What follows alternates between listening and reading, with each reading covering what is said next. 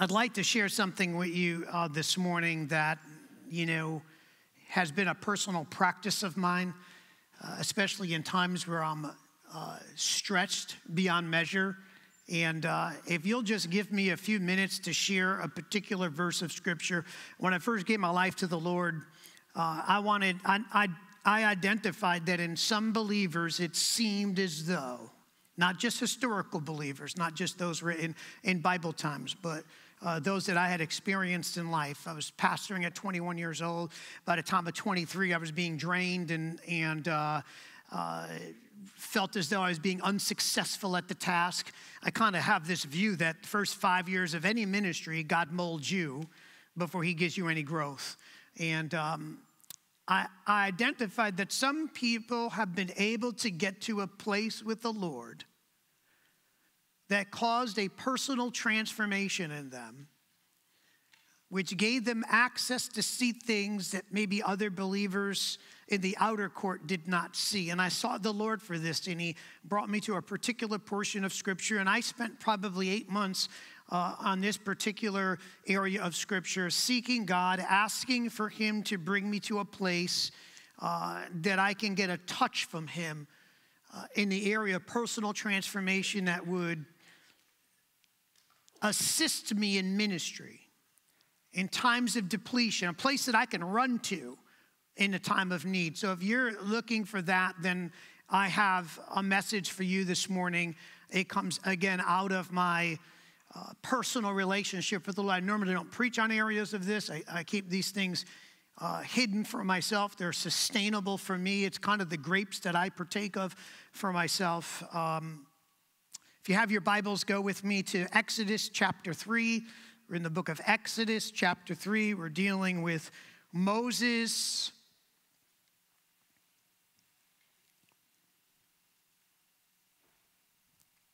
Chapter 3, verse 1. Now Moses kept the flock of Jethro, his father-in-law, the priest of Midian, and he led the flock to the backside of the desert, and he came to the mountain of God, even to Horeb. But I want to stop there, just give you some more or less timing and geographical issues that are surrounding this verse of Scripture.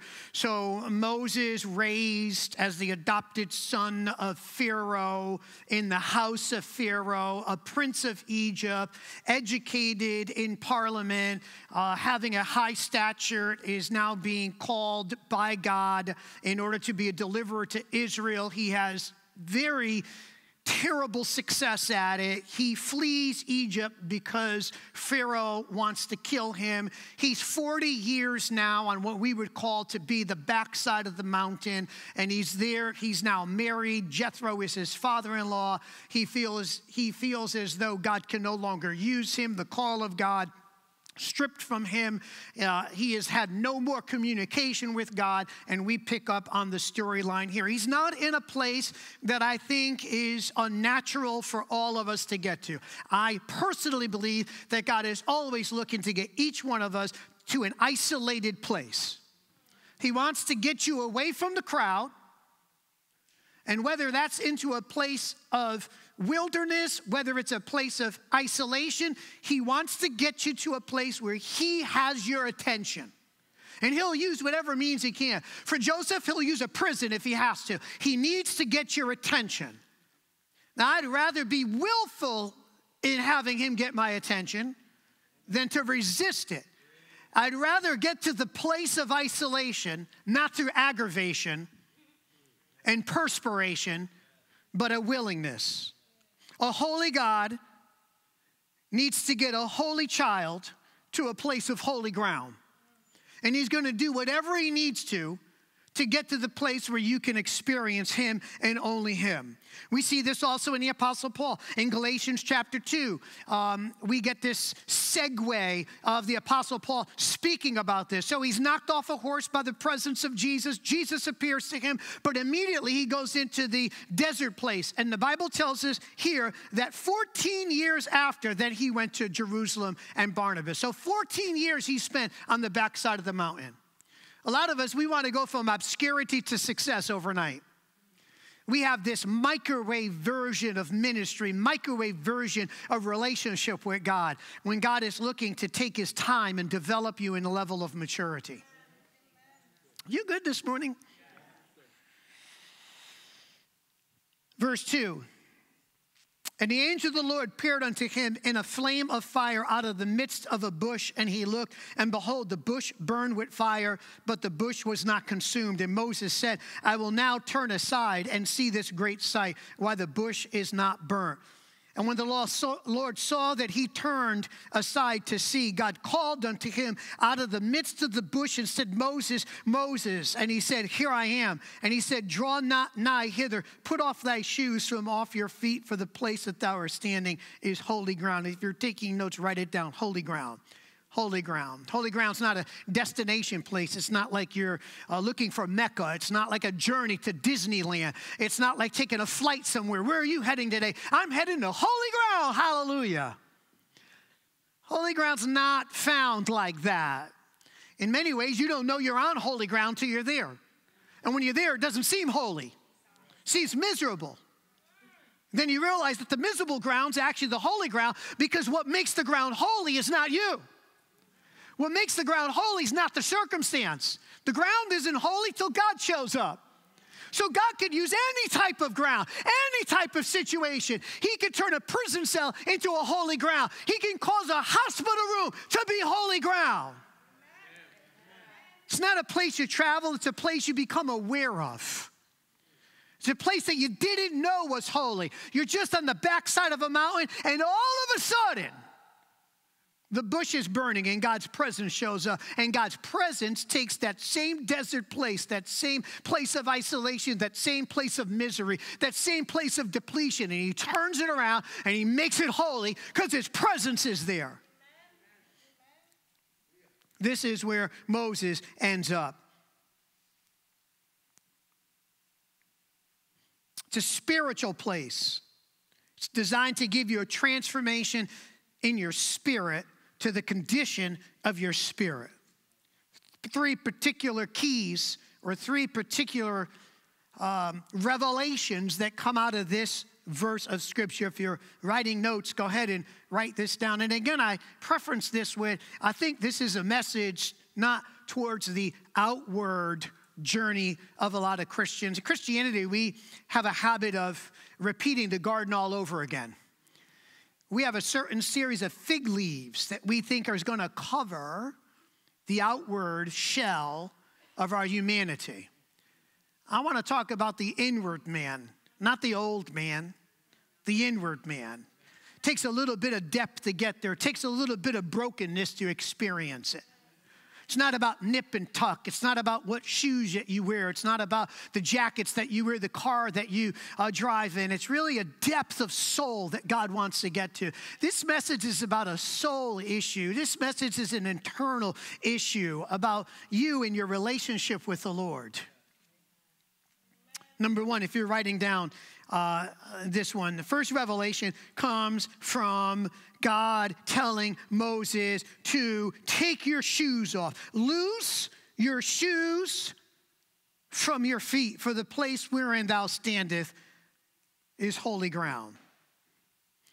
He was referring not to the 2x4 piece of real estate. He was speaking about a spiritual state, and he calls Moses from that place to put off his shoes from his feet. Moses arrived to that place dealing with the dust of the earth, the issues of life, the walking in this world, and what God was saying to him is that your feet are dirty. It's the same revelation in the New Testament that Jesus shares with the disciples, where he comes to them and washes their feet. He says, listen, you've been in the world, and if you bring the world into the presence of God, you'll be unsuccessful in your prayer life. I have been unsuccessful in prayer when I come to God in a worldly manner. I've been unsuccessful in my relationship with God. Even my requests seem to be polluted with things of this life. And God says, I got to get you to a place where you're loosed from the things of this life. Because we don't know what to ask for if all we're doing is operating and traveling in the issues of this life. And Moses is being told by God that he should loose his shoes. He's being stripped of his rights, the removal of his shoes. This is what it was meant to be. This is a symbol in the Old Testament, stripped of reputation, stripped of position, stripped of ego, stripped of advancement. God is going to reveal himself as the I am, but he needed to be able to get Moses to be stripped of something, and he tells him to be stripped of your shoes. And I think it's valuable for me and you to recognize that when we enter into the presence of the Lord, we kind of need to be stripped of the ABCs that follow our business card. Are you good today? There's nothing wrong with that. There's nothing wrong with challenging you to leave the estate of your current progression, come into the presence of God. If he is the Lord of Lords and King of Kings, take off your crown. If he is the Lord of Lords, remove your ring. If he is the Almighty, then strip before him so that you can come to him only with your frail human nature for him to transform you from the inside out. Now, I know this isn't popular preaching. This was elementary preaching. We sung some songs from the 90s. I've asked for Steph to kind of dig back into the songs that were real purified in those days. You could tell how old Pastor Tom is. He said it was his favorite song. Many of you probably never even heard it. No, it's not something fresh from Elevation. It's not out of Maverick. Those people weren't even born when that song was written. Bless the good Lord. Stripped of reputation. Here, Moses moved among the wealthy and influential. He was probably in his day the best known man of his time, probably best known for his rise to power. He was best known as the Prince of Egypt. And since he was the Prince of Egypt, when he fell from grace, oh my God, he became infamous. Is that Moses, the man who killed an Egyptian soldier to identify with the Jews? Is that the man, the Prince of Egypt, that was destined to be on the throne of Pharaoh? God is telling him that we need to remove all of that. God had to remove his popularity, his esteem. He had to remove everything from him and strip him of that. He had to remove the fig leaves and the sandals in order for him to see Moses reach his potential. This is echoed in the New Testament. In Matthew chapter 27, verse 28, when it comes to Jesus, they stripped him and put upon him a scarlet robe. There's something there to be mentioned here that in the stripping of Jesus, symbol of everything being stripped from him, God is getting into a place to maximize what he is supposed to do in his life. As hard as the cross is, Jesus knew that was his mission. For him, the mission was to go to the cross. John the Baptist says in John chapter 3, verse 28, he must increase, but I must decrease. Increase happens when I decrease. When my cup is poured out, he fills my cup. He can't fill a full cup until I first pour it out.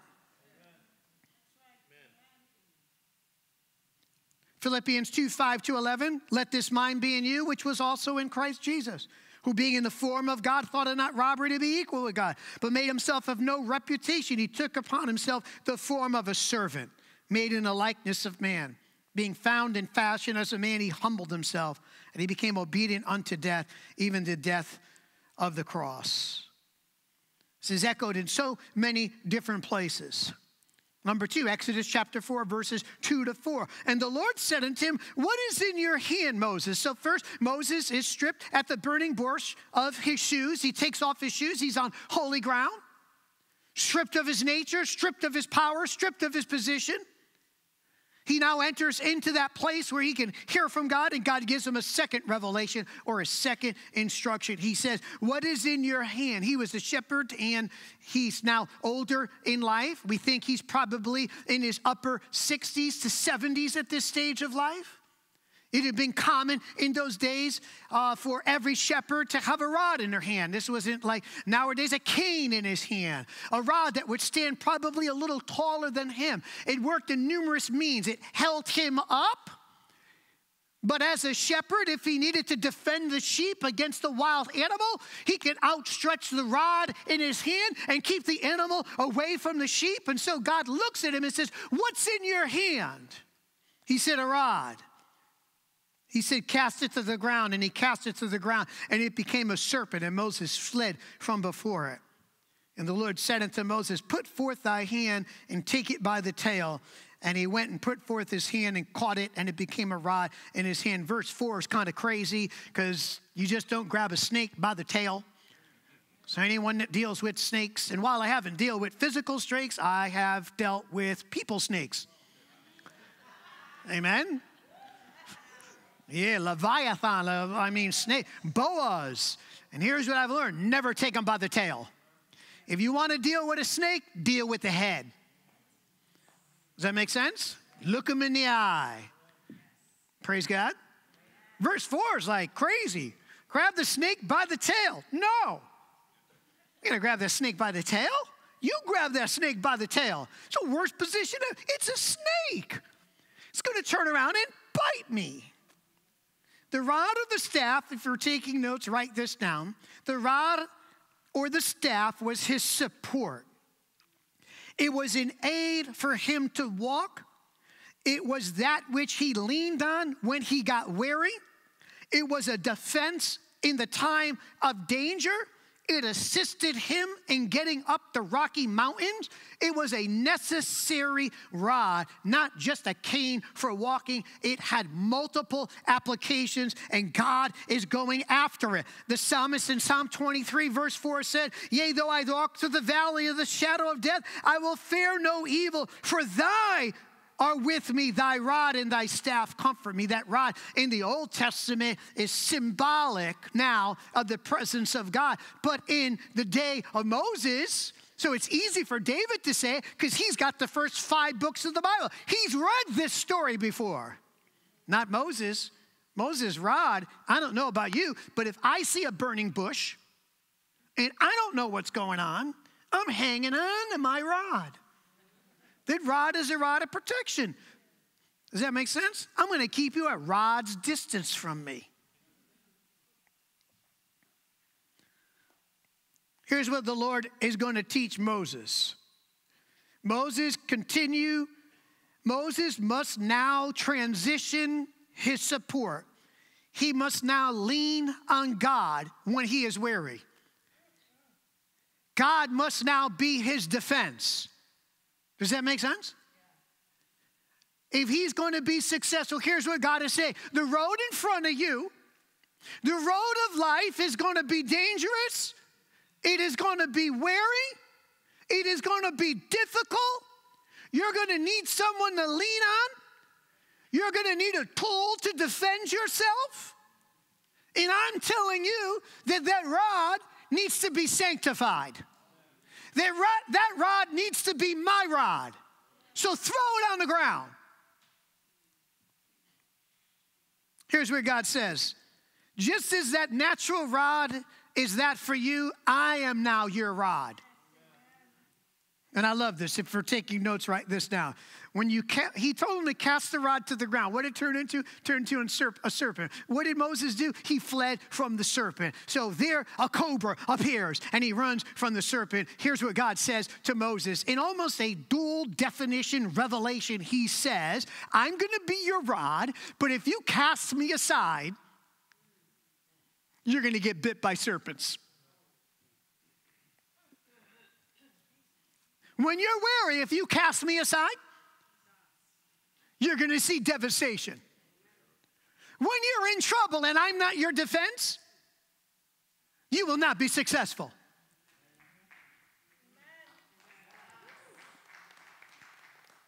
If you cast away your confidence and your faith in Jehovah and you desire to stand alone, you'll find yourself before the serpent, that old devil.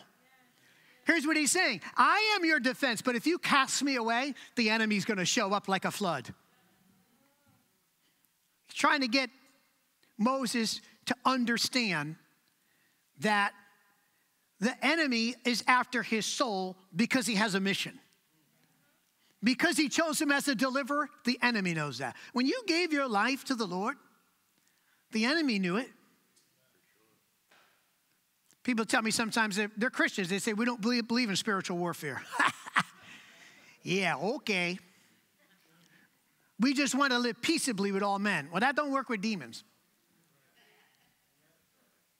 The more you get committed to Jesus, the more you attach yourself to God's anointing and God's mission in your life, the more the enemy wants to take you out.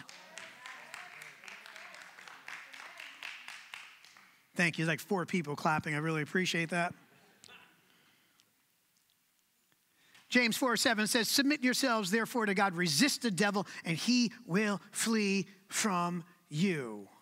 Resist the devil, he will flee from you. How do you resist the devil? You lean on the rod of God. You lean on the rod of God. I had to check myself this week because I felt like I was leaning on a natural rod. I felt like I was leaning on my own strength. I felt like I was relying on my own strength. I was weary. I was brokenhearted, emotionally depleted. I still am. And I've had to run back to the burning bush, and God has said to me, he said to me, you got the wrong rod in your hand. You're trying to make sense of something that won't make sense in the natural. Lean on me. Trust me in this.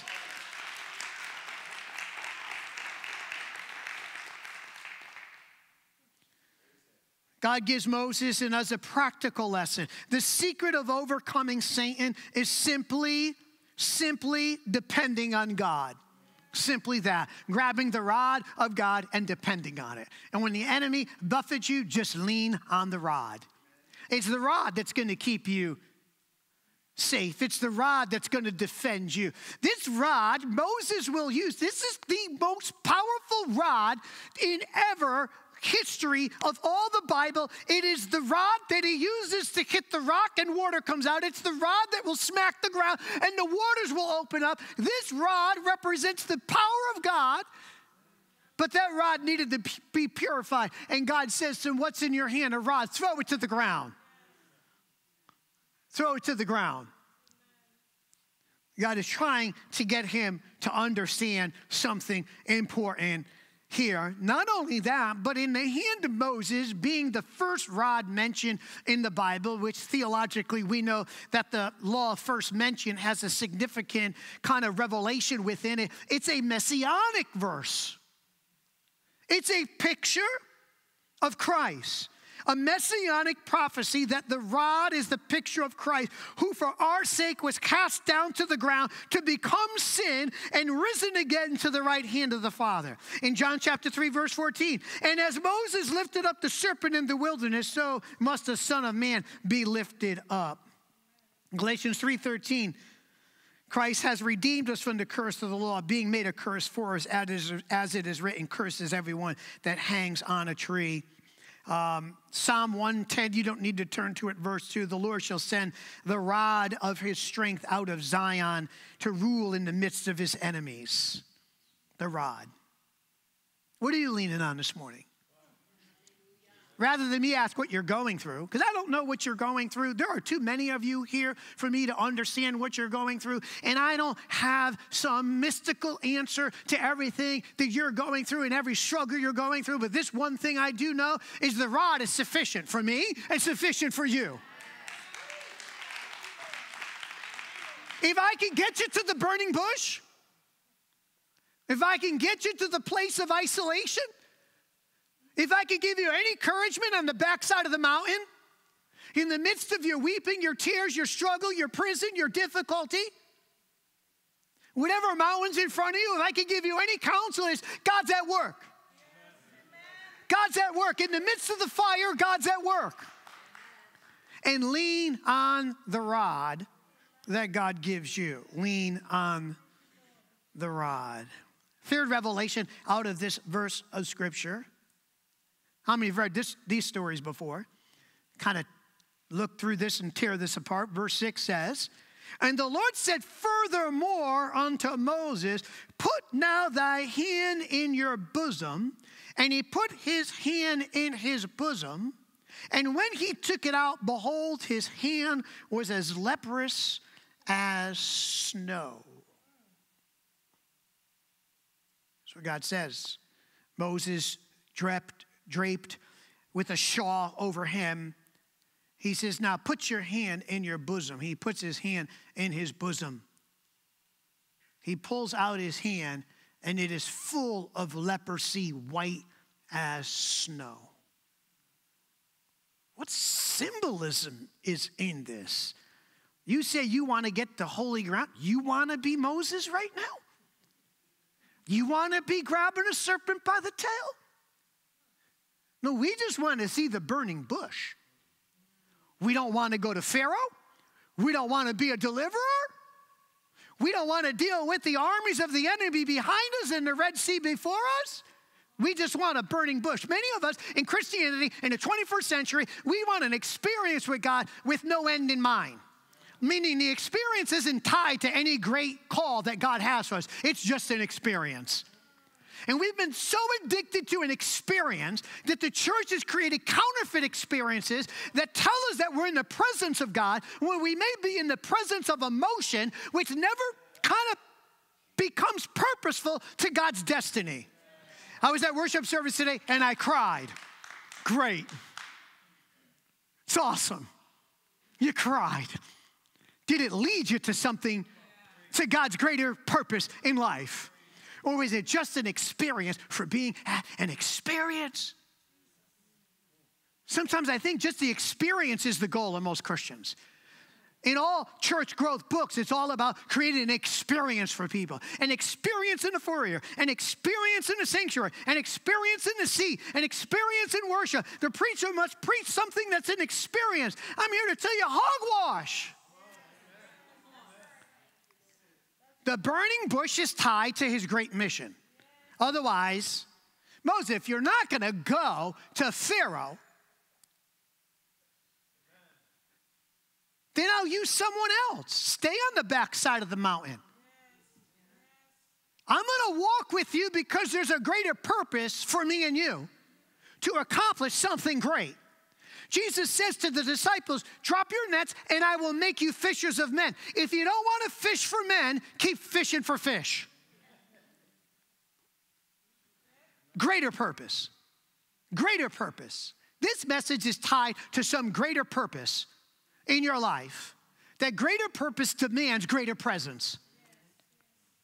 Purpose and presence are tied together. Lord, I need more of your presence because I'm trying to fulfill a greater purpose.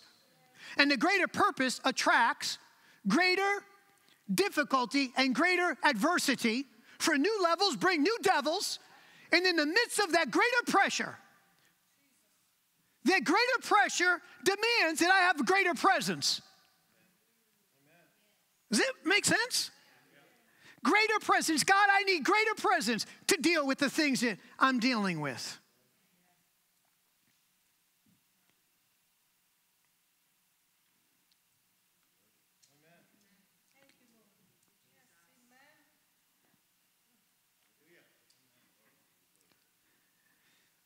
Here's what Moses needed a revelation of. Please hear this. Moses needed a revelation because he did not know that there was leprosy in his own bosom. He did not know that there was leprosy in his own bosom. He was terrified by what was in his heart. He was terrified by what was in his heart. In the original language, the bosom word there in the Hebrew speaks of heart. Put your hand in your bosom to where your heart is. So he would have taken his right hand, the hand of God's authority, which would have been held on the rod. He would have put it into his bosom, and when he took it out, it would have been full of leprosy. Leprosy was an incurable ailment in the days of Moses. And what terror he would have experienced when he pulled out his hand and his hand was filled with what was called the depravity of the flesh. The boils of the flesh, the whiteness of the leprosy, the disease of leprosy, and it came from his own bosom.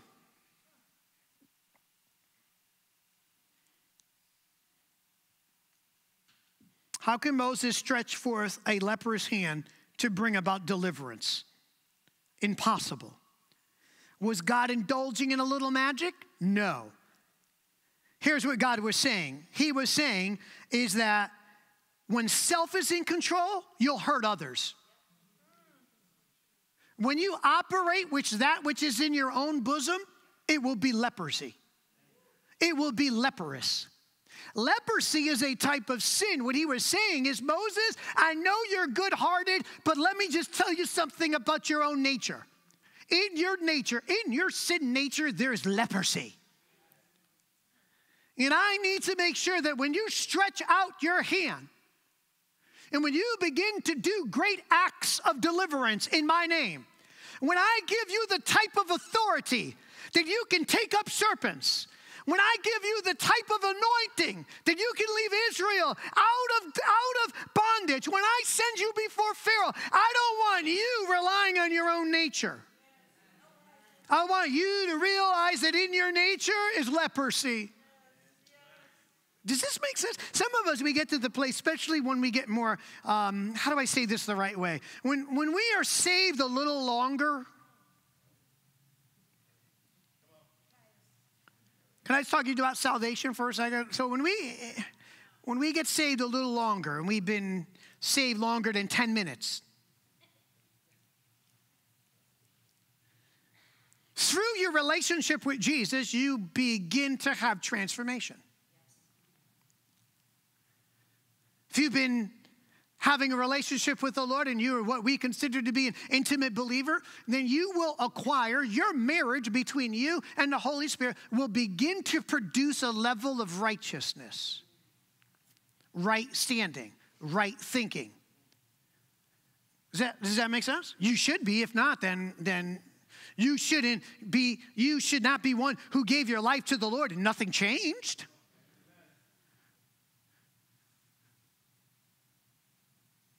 You should be thinking right, talking right. There should be some personal transformation. Here's what God is saying, is that righteousness, which is the product of you and the Holy Spirit, still cannot save you on the day of judgment. Only the righteousness that flows from Jesus. And as righteous and popular you get, don't think your heart's still not full of leprosy. As popular as the Hollywood pastor gets, as popular as the popular pastor gets with fame, let them be reminded, you're still full of leprosy, boy. Brother, you still got leprosy on the inside. When preachers are being carted in with bodyguards, they need to be reminded. Here's what God is saying. I'm going to bring you before Pharaoh, but I want you to remember that in your bosom is still leprosy. You have the potential to do great, but what lies in you is still sin. And you need to guard yourself against that leprosy. Does that make sense? Guard yourself against that leprosy.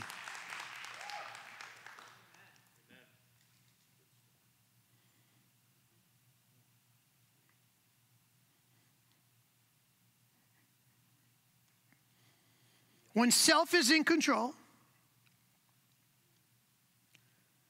you end up hurting. And you bring reproach on the work of the Lord. When you attempt to do my work in spectacular, fleshy ways, you minister death and not life.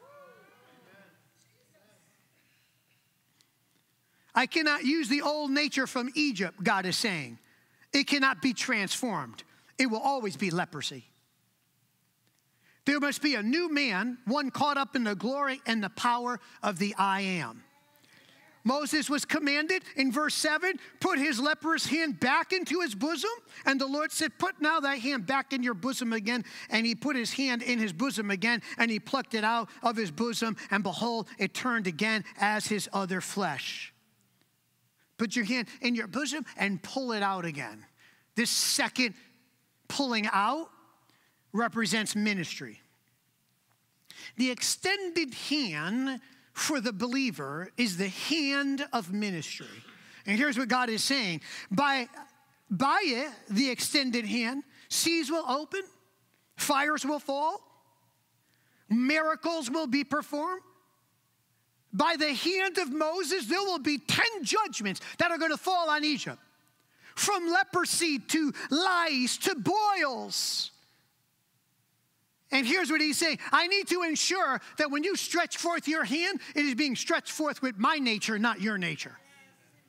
That ministry is going to be done out of a bosom that is filled with the Holy Spirit, not a bosom filled with leprosy.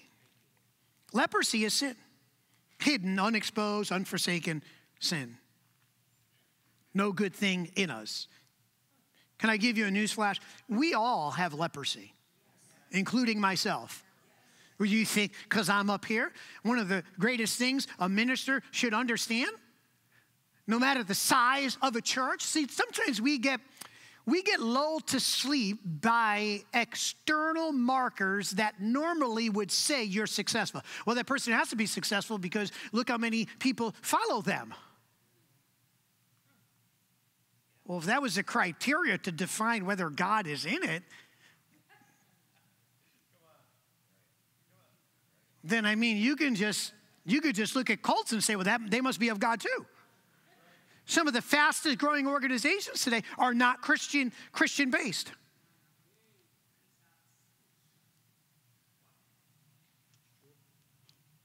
Here's what track the Apostle Paul.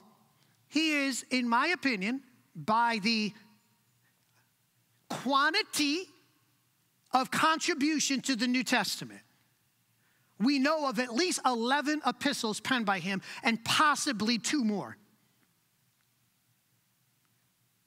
You could say by far he's the chiefest of apostles, but what does he call himself? He keeps reminding you, I'm the chiefest of sinners. Oh, wretched man that I am. His bosom, every time he reaches into his bosom and pulls it out, he sees leprosy. He puts his hand in his bosom, he sees that he held the cloak to stone Stephen. He sees in him the fact that he is frail, that he is carnal, that he is sinful, and that's why God keeps using him. Because he recognizes that there's leprosy there.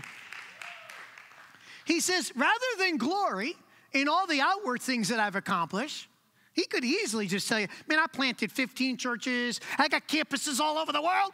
I wrote letters. I got magazines named after me. Demons know who I am. The dead were raised. No, he didn't say any of that. He says, oh, wretched man that I am. I was blind, now I see.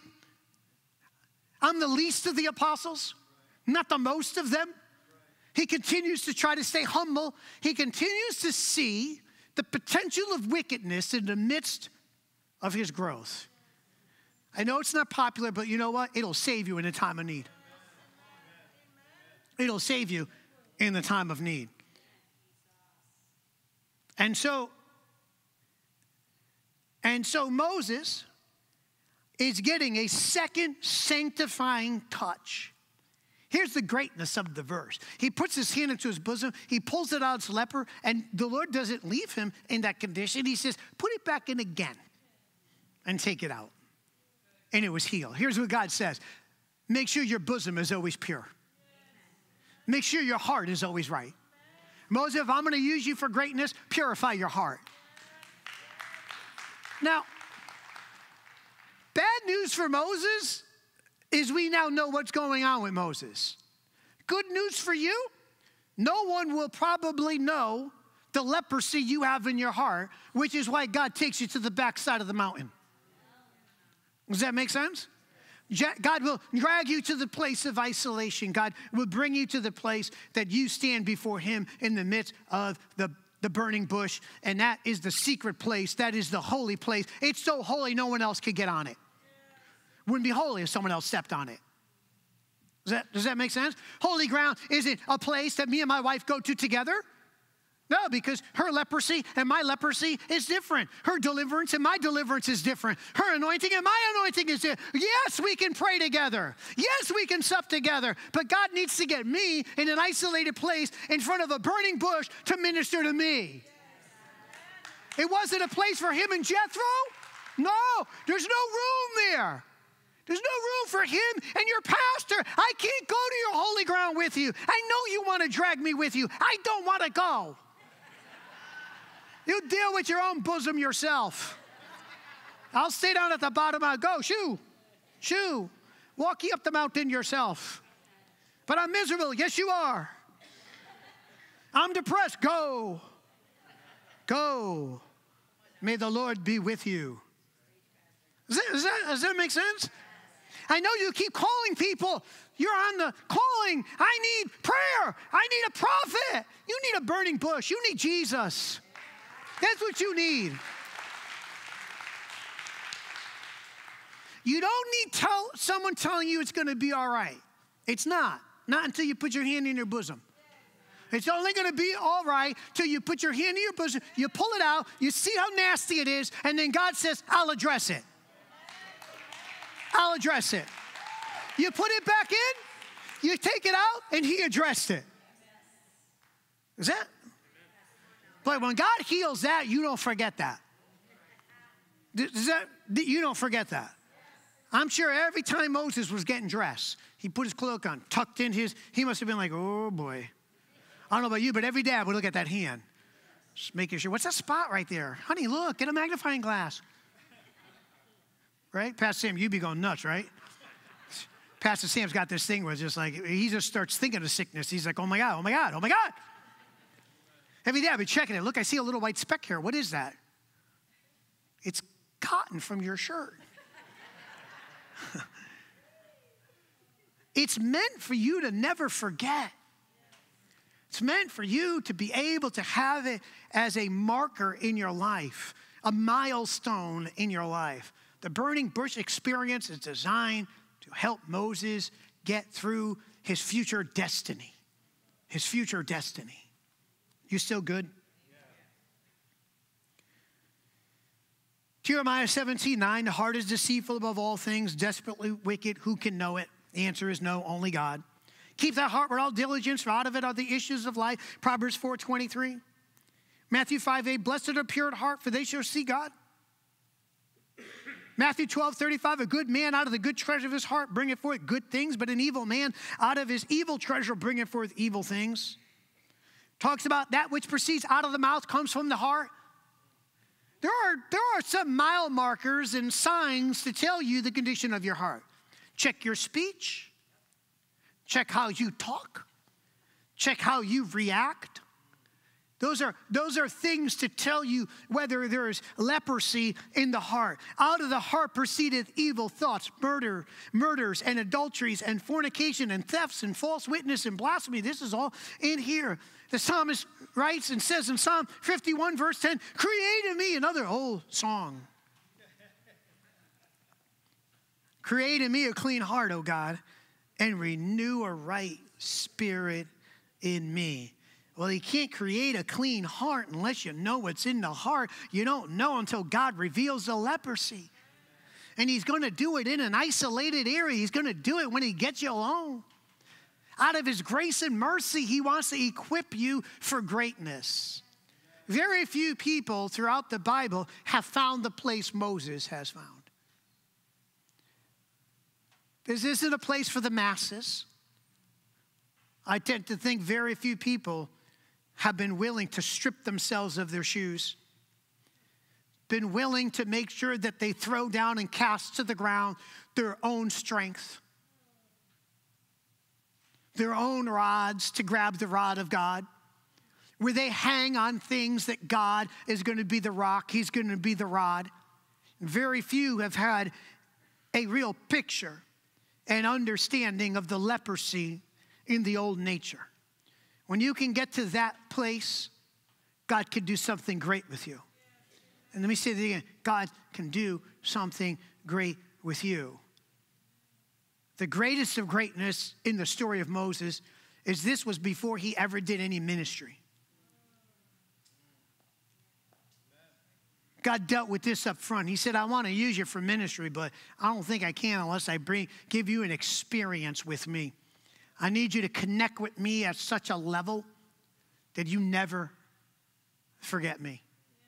Every time he held that rod, I'd be concerned. I would not sleep with that rod at night. Not knowing whether I would keep the rod in the corner with a mouse around it. Because if it ever turned into a snake, I'd rather have it go after the mouse first. right? You start looking at that rod, you're like, think about me. And shouldn't that be the same thing when can I just separate a couple things here? When you move from spectator to participator, when you begin to be in ministry, if you're in any level of ministry, God now shifts in your life.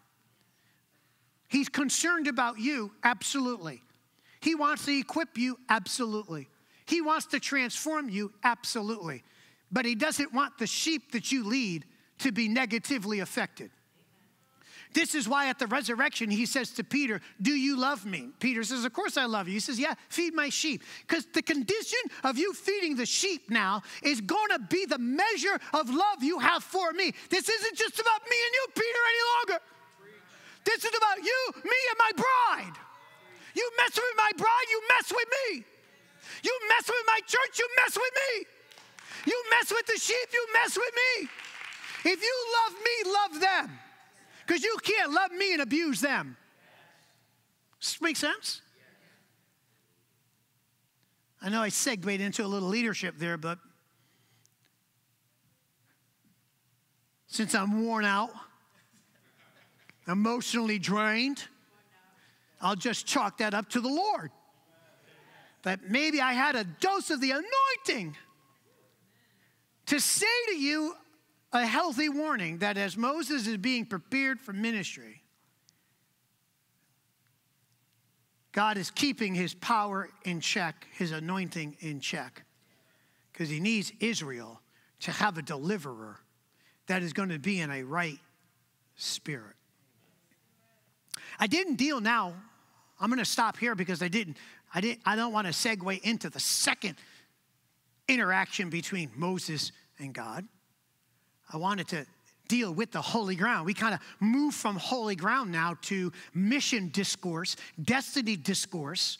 We begin to discuss Moses' calling, that he's going to be sent to Pharaoh, Moses' unwillingness to go to Pharaoh, and an exchange between him and God in order for him to become the deliverer. But up to this point, we're dealing with holy ground.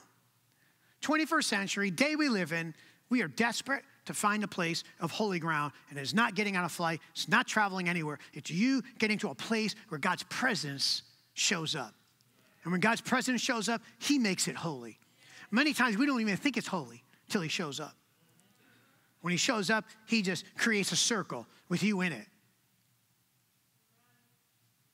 That's the place God would like to get me and you. It's the place of long-term sustainability. It's a place that God's been wooing me to again as I am drained and looking for answers. God is saying your answers are going to be found on holy ground. Just stand still, and see the salvation of the Lord. It's God saying to me, son, just stand still, just stand still. Let me come and sanctify the ground. Let me purge you of your emotions and your questions and your doubt and your faithlessness and hopelessness. Let me minister to your heart. Put your hand in your bosom, son. What's in it? Leprosy. Let me heal you. Let me heal your heart. What's in there? What type of leprosy? Discouragement. What type of leprosy? Oh, leprosy is not just sin. Sin shows up. Sin's just kind of a category, and then in it is all the things it brings. Doubt, faithlessness, anger, suspicion. How could you let this happen? To the parable of the man with the talent, he said, I knew you were a hard God. His perspective changed with God. It's Adam now, because there's sin, he's running from the presence of God. Sometimes we put our hands into our bosom and we take it out as doubt. It's an undercurrent that we could be going to church, doing our ministry, attending church as members, but we really have an undercurrent with God. We don't trust him any longer.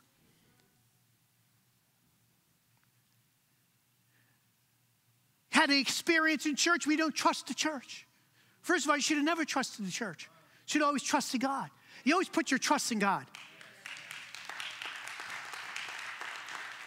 Can I just talk to you maturity? We're all human. Different stages of elevation, different stage of evolution when it comes to our relationship, different stages of maturity. While earth is here and while the church is in earth, it will at times be a place of discouragement and disappointment. But God will never be that.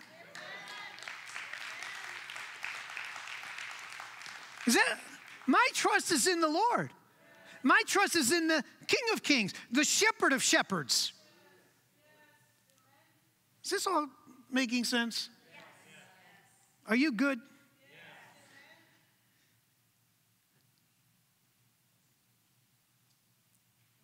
I don't know where you're at, but I would say, Sam says I keep taking my glass. I guess I've gotten a pet peeve of a habit here, which has nothing to do with this message. Let me close at least with this call.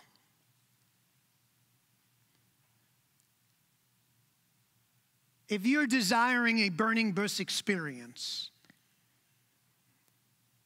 there's a call on your life.